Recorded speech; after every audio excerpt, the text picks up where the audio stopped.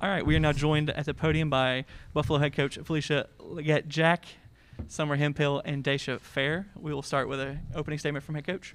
What an exciting time this is. This is what you wake up every morning for as a coach, is to get to March. And, you know, you see all these coaches that it's been in the business for 30 and 40 years, and you know, it's that feeling you get, something you can't describe. It's this excitement and enthusiasm. It's like the purpose of breathing, if you will. And we're so thrilled to be here. We're so humbled by this opportunity, and as a head coach, and I got to tell you, it's been part of my life for the last 33 years, and as a coach and a player, probably a couple more years after that. Before that, every single March has been the most important month of the year. My birthday's in September, but for some reason I get more excited about the month of March. So let's go.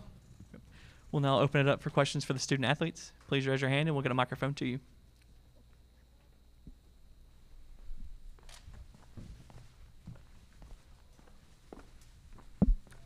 Any questions for the student athletes?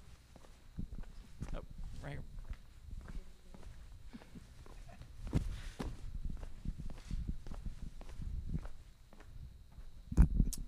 Heather Prusak, WIVB in Buffalo. This is for Dyaisha or for Summer. You know, how helpful is it coming into this game? You guys have such momentum on your side, winning 9 straight, 14 out of 15. Just what does that do for your confidence level coming into this one? We just take it one game at a time. We don't necessarily look back at our wins or losses. We do use them as information for our upcoming games, though, to just see what we did good, what we can do better, what we need to work on. But other than that, we like to look forward to who our next opponent is and how we can get the win out of the next 40 minutes. And then right here down in front. Rachel Lindsay from the Buffalo News. First off, what does it mean for Dyaisha or for Summer here, first off, to be in Thompson Bowling Arena, kind of the house that Pat Summitt built, but at the same time, how do you not kind of let those feelings overwhelm you as you prepare for the tournament? Well, we just look at it as another game, no matter where we are. So, I mean, although she was a wonderful coach and had a wonderful career, we just look at it as another game.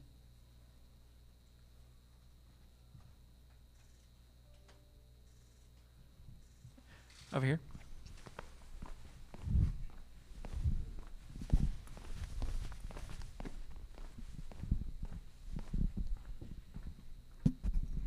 Therese Walker, the Associated Press, for both Summer and I'm going to mess up your name, even though I've been trying to spell it or say it correctly.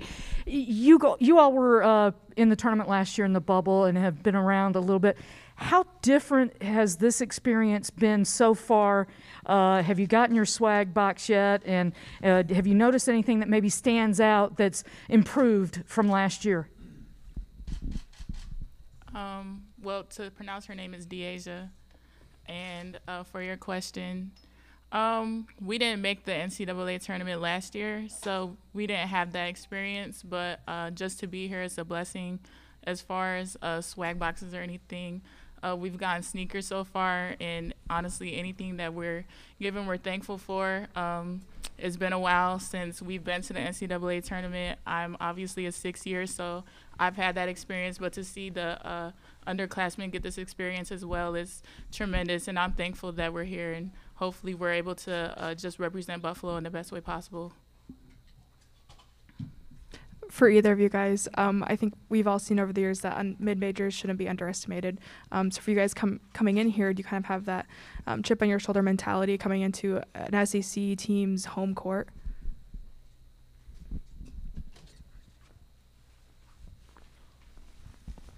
I'm sorry, could you repeat that? I'm so sorry.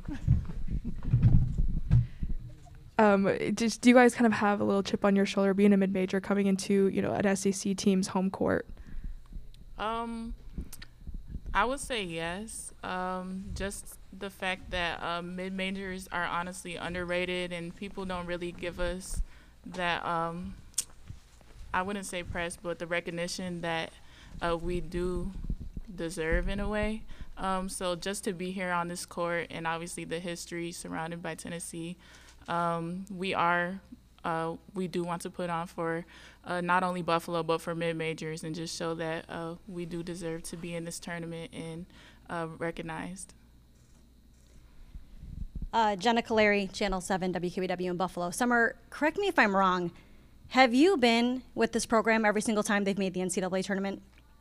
They made it the year before I initially came to Buffalo, which was 2016, which was their first MAC championship. But since then, it's been a while, but I've been with the program. Okay, so because I know you're the 6-year senior thing confused me. So you've been with this program 3 of their 4 trips to the NCAA tournament, and you've watched this program grow year after year. How special has it been to join this program all those years ago, see how much this program has grown, and to see the success that this program has continued to do year after year?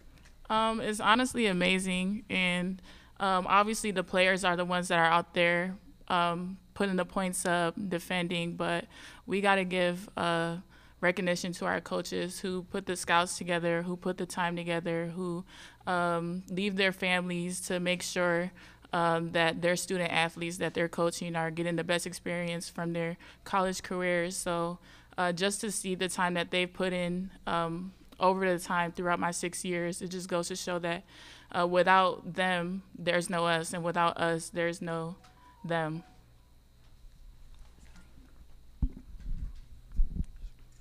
Right here down in front. Okay. Dyaisha, when you look at the matchup with Tennessee, I know they've got a really dynamic blocker. They are going to be without their leading scorer once again, though. Just when you're watching them on film, how do you guys stack up against them, and what jumps out to you when you're watching Tennessee? Well, the biggest thing I see is they're just bigger than us, and that really is the only thing that I see that's different. So I wouldn't say anything else other than that. Any question right over here down front? Dyaisha, this is for you. Just a sophomore, you're already, one of the leading scorer. You're the leading scorer in school's history. But to have someone like Summer, who's been around for, so many seasons and been to this tournament before, what's it like to have her to kind of, be a leader for you guys and help you grow and settle into this role? I'm a junior, so sorry. But being able to play with her finally for my first full year and her having the experience that she has been just a tremendous thing. I mean, it's nothing like having a true vet on your team. Any more questions? Right over here in front.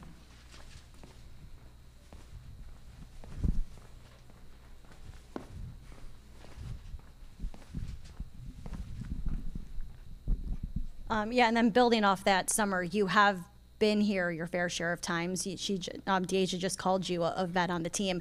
How much pride do you take in being a leader and, showing these young ladies what it takes to get to a tournament like this and to succeed in a tournament like this? How much pride do you take in being a senior leader, a 6th-year senior leader, and really just your final hurrah of your career? I'm thankful. Obviously, I'm using my COVID year, so I'm thankful in a way that COVID happened, because without COVID, I would not be here. And these last 2 years have been hard for me with my injury. So just to be able to be a vet and lead this team, and all the questions that they asked me throughout the season, very, very good questions that you wouldn't think a lot of underclassmen would ask. They asked me those type of questions, especially about not only this tournament but the MAC tournament. And the questions that they asked and the answers that I provided allowed us to be successful, as well as Adebola Adeyeye, who also was with us in the 2019 NCAA tournament. So the questions that they asked, they definitely prevailed us throughout the MAC tournament. So hopefully they've been asking away so far, and hopefully that leads to more victories. And then down here in the front on the left. First, apologies, Dyaisha, and for both of you. Coming from the MAC, going on the road and dealing with, do you want a big crowd, even if it's against you? And does it create energy in the building no matter who they're cheering for? I wouldn't say we necessarily pay attention to the crowd, but we're thankful for whoever comes and supports women's basketball. We're thankful for all the fans that do support women's basketball, because during these times it's starting to be brought to our attention that there are women's basketball players who deserve the recognition that is being given now. And women's basketball is a sport that needs to be watched and needs to be up there with all the other great sports that are always on ESPN. So we're thankful for whoever comes and supports. Paul Peck from Buffalo Bulls Radio. For both Dyaisha and Summer, you played against South Carolina earlier this year down in the Bahamas. What did you learn against playing against a very good, talented SEC team that you might be able to use in preparing for another very good SEC team tomorrow? Seeing that they are the #1 team in the country and the way we played against them, I would say that it showed that this team that I'm a part of can compete with anyone in the country. I would say that was very early in the season, and it was actually one of our first few games as a team, and we were still trying to fill each other out, trying to see what we're good at, where should I pass this person the ball, what are they good at. So I would say that game definitely showed us a lot, and it obviously showed our growth throughout the entire season, and we actually remind ourselves of that game a lot. Well, I do personally, just to see our growth throughout the entire season. So whenever, like, we lost, I believe, one game in February, and just to look back at the growth from the team from then and now, it wasn't really anything to hang our head over, especially with it still in conference play and not necessarily in postseason play. But to use that game for this game in particular, I would say it's a team effort, not really anything individually, but more so everything that we needed to work on when we played South Carolina, we've already touched up upon, and our coaches already provided us with a lot of information that has transferred onto the court for this upcoming game. We have time for one more question for our student athletes. Okay. Student athletes, thank you guys for joining us today. You were dismissed and get ready to go for practice. Thank you. And now we'll open it up for questions for our head coach.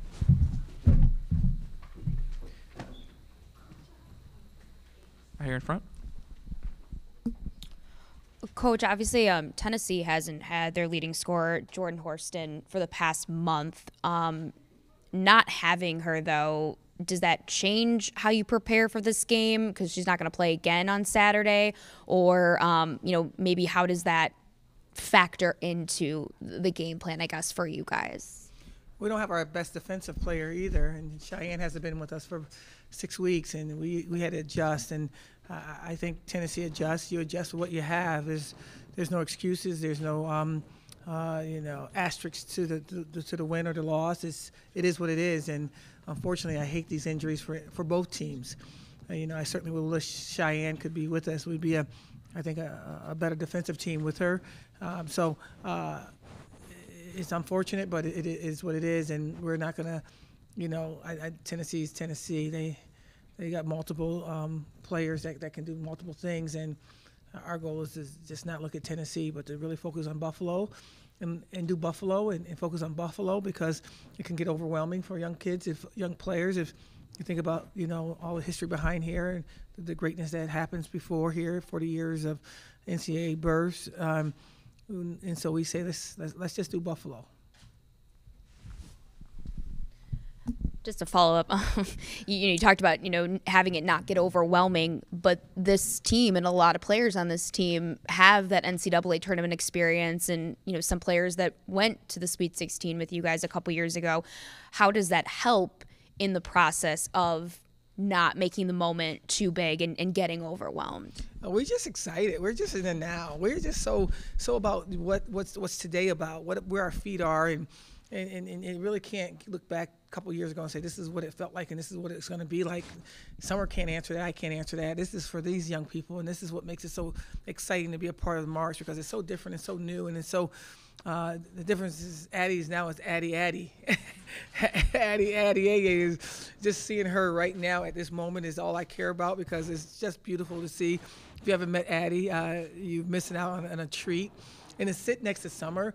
Summer came to us 6 years ago and would never speak. She just did her shoulders, and she really had she didn't value her voice. And when to hear her speak and articulate and speak so long and beautiful and graceful and look so beautiful over here, and watching Dyaisha learn from her, and Dyaisha's going to be, that person next.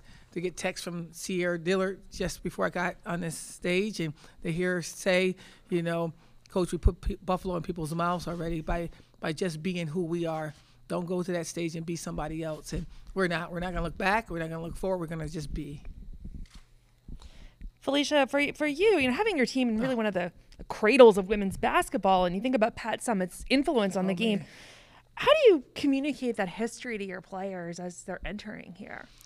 You know what, we talked about Pat a lot earlier on what she's done and how I had my first, sit down with her and how she paved the way for women's basketball. And we also talk about Lady Vivian Stringer, how she paved the way for women's basketball, and also Coach Washington from Kansas, and what Dawn Staley's doing right now with the net and the opportunity for us all to become. And but what's neat thing is that as this place grew, other places can grow as well. And it just gives us a formula to start a beginning somewhere else. And why not Buffalo? Why not now? And so as this unbelievable start and all these blessings that we receive because of the foundation that those incredible women have set, these young people's time is right now, and they can build Buffalo to newfound heights. And if you got a dream, why not dream in color? Why not dream of a statue of someone in front of University at Buffalo that's a woman that played a sport that happened to become and said that her time was right now.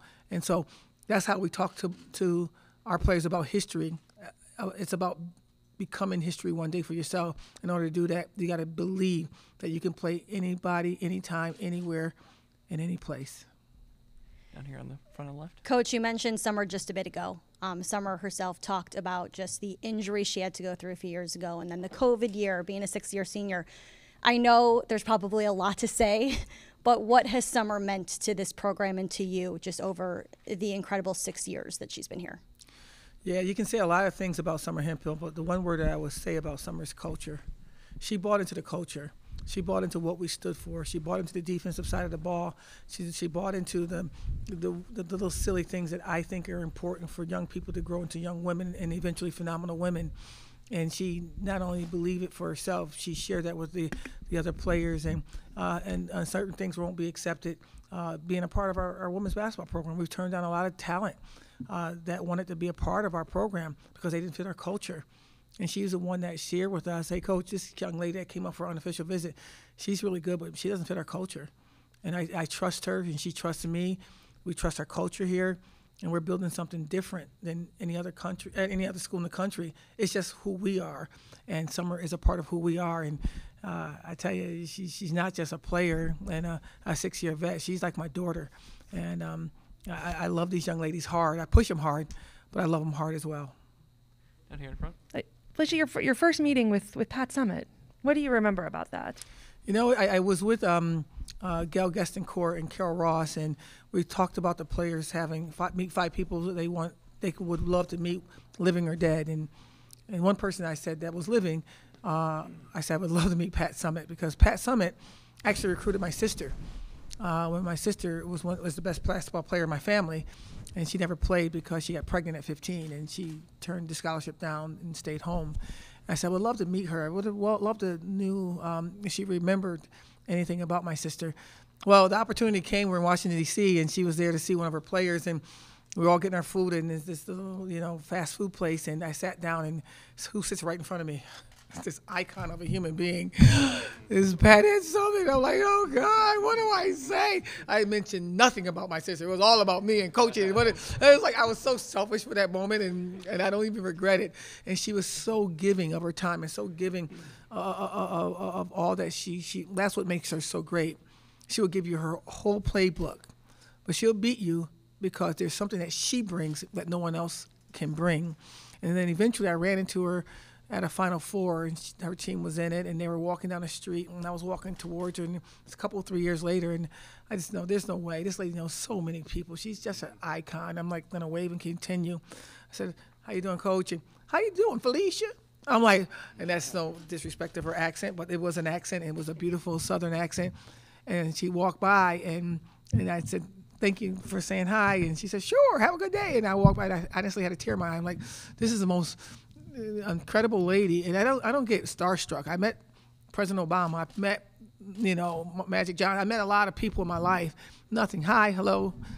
But Pat Head Summit was somebody I said, it's going to be etched in my brain for the rest of my life. And so I get that, the awness and the greatness that these young people may feel here, because I sense it too. But I think the way you respect somebody like a Pat Head Summit is that you stay authentic to who you are. You build it the way you build it, and you trust in your skill set, and let the chips fall where they may. You're in the back on the right side. Hey, Coach, Andy with ESPN. You mentioned Dawn Staley and the piece of the net. Can you tell us about when you got that, and was there a note attached to it, and what did that mean to you? Yes, she sent a note to everyone. Basically, she said, dreamers dream, coaches coach, and we all can basically become. And I just need you to know that from a person that went to a Final Four and won it, this net is just a reminder of I see you. I know you're working hard to try to build something. It's just a kind of friendly reminder that you too can be. You just got to go out there and find a way to take it. And I paraphrase it for sure, but it's my 33rd year in the business, and I just sometimes you kind of get complacent. You don't realize it just kind of go on this mundane day, and you yell at kids. You tell your husband for the 97,000th time, "What's for dinner?" We got to order out because I'm not cooking because I don't cook, and you get comfortable in your own way, and that net said, "Stop. Think, realize, go take it." And that's all of us. It's not just for only black women. It's for anybody. And I think that, I shared that with my son. You can, I think my son's best days are his latter days. And, even though you don't have some success at the beginning, if you keep fighting, you keep trying, you keep believing, you too can. And you just got to believe it. And that net is a significant piece that I have over my computer. As I turn my computer on every day, I look at it and say, yeah, today is the day I take it 1 inch better. Thank you for asking. Cora Hall, the Knoxville News Sentinel. You talked a little bit about your interactions with Pat Summit and what that meant to you. You're now facing her protege tomorrow in Thompson Bowling Arena. What's it like for you to face off with a former Lady Vol who learned from someone who you admired like Pat Summit? Coaching is coaching. I have a lot of respect for Coach Harper and her staff and what she's done from Western Carolina to NC State to Missouri State to here. And this is a coach that she breeds out 25 wins a season. She's a winner, and she's an incredible winner. She has a great team, and she got a great, university. I think the only way I can respect somebody like her is give her my best effort. And so that's what I'll do. I'll give my best effort. Our kids will give their best effort. I'm certain her kids are going to be ready to go. And it's going to be just coaches coaching and having a good time on the sideline, because at the end of the day, I tell my players this all the time, my goal is to get you to a MAC championship. Your goal is to take me further to where you need us to go. So this is for our players. Our players are in charge and they're in control. And these young ladies, they love to go to the mall. I don't want to go to the mall twice a day, but that's where we went. Went to your mall here twice. That's what they want to do. I'm in the mall too, getting massaged by the little chair and never bought Lululemon. I'm at the Lululemon store. I'm like, what am I going to do at the mall? But this is what they want to do. I gave them my word. I'm going to do what they want to do. And so the majority went to the mall. I went to the daggone mall with them. So this is for them. This is for them. And I don't make it bigger than what it is. But if they want me to take it higher, because that's what they ask of me, I will take it higher. Down here on the left. Teresa Walker, the Associated Press. You've been at previous tournaments. As you look around, do you see some differences from past tournaments? And is there something that you maybe have noticed that needs to be changed in the future? That's a loaded question. And I'm not prepared for all of that question, but I will say I'm excited about our hotel being a closer proximity. And last time we were in a tournament, we stayed an hour away. And we couldn't take our shoot around because we couldn't come shoot around and go back and then come to the game. And the proximity of our hotel is different. I feel in the air that the NCAA has took notice of that we're here. We just want to be a part of this thing. We're not trying to be better than anyone. We're just trying to get what's respectfully ours and respect to the NCAA. There's more things that's going to be done. There's more things that can be done. And I think that you got to let things grow. And I think that it's important that we don't look at this tournament and say, well, we didn't get that 2 pair of socks and somebody else got 2 pair of socks. Let's not knit and pick everything. See the growth. And I'm all about, as I see with my players, every second they grow and every minute they get better. Every day is a whole beautiful day. I think that we have to be as patient with our organization that we're in as well and allow it to continue to grow. They raise their hand. They're making changes. And let's be patient enough to see the growth become what it's supposed to be and not nitpick everything. How far away are you this time? From? Your hotel. I think it's about 15 minutes. And my bus driver, if I ask him to get us in here in 12, I'm scared. Because we were on 2 wheels at one point. I said, I think 15 is the minimum we should take. All right? So we got a great bus driver, and the kids are laughing and having a good time. And we got to get here in plenty of time to do what we have to do. Any more questions for Coach? All right, thank you guys for joining us. Thank you so much. Coach, thank you for joining us.